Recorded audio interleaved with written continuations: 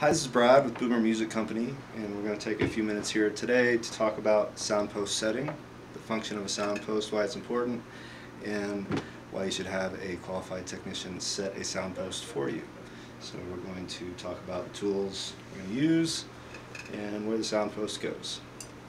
Alright, so you've got a fallen Soundpost. Makes that very unique sound, and everything we're doing today is going to be kind of easy because we cut this out here to give us access to see what's actually happening. With that not cut out, even extracting the Soundpost can be difficult. We have a Soundpost extractor here.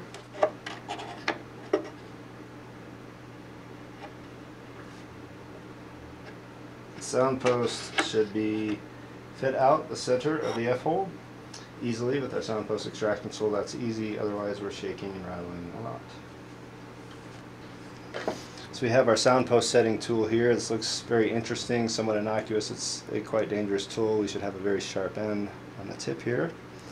For resetting a Soundpost, we'll already have a notch in the Soundpost, or a slot where this has gone before. We can reuse that.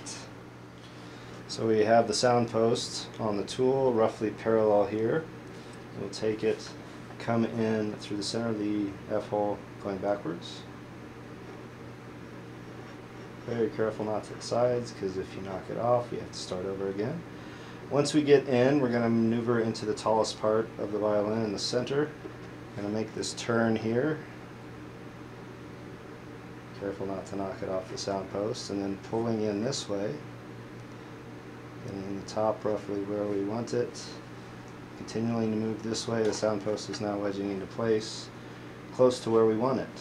Now we can take it and sight through here, as well as look through the other side to make sure it is perpendicular and parallel with the end block, and we can make adjustments with this part here to see where that needs to go